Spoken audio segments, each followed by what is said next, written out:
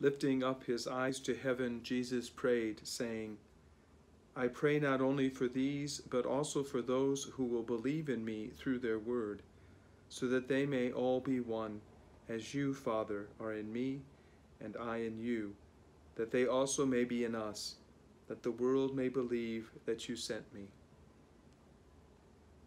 When I reflect on this gospel passage, I am reminded of the coat of arms of Archbishop Emeritus Curtis. Archbishop Curtis ordained me in 1997, and on his heraldry below his coat of arms, it says that all may be one, taking this verse from St. John's Gospel, that desire that the work and actions of his ministry would help to make all one in Christ, that our thoughts, words, and actions together might truly serve the purpose of Christ in the world. For us, in our work, we must have that desire.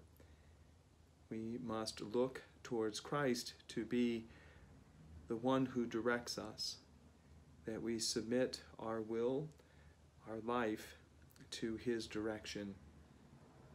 I'm often reminded at the beginning of liturgies, just ahead of leaving the sacristy, I will pray asking God for the grace for myself and for all who serve as liturgical ministers in the Holy Mass, that our actions might bring glory and honor to Christ's holy name, and that our witness might be an instrument of peace and reconciliation for all who seek Christ.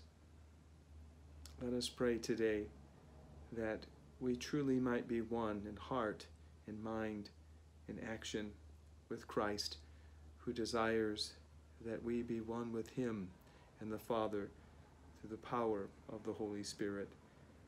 As we get closer to celebrating the feast of Pentecost, may we be enlivened by the Spirit to do all we can to advance the gospel, the kingdom of the Lord.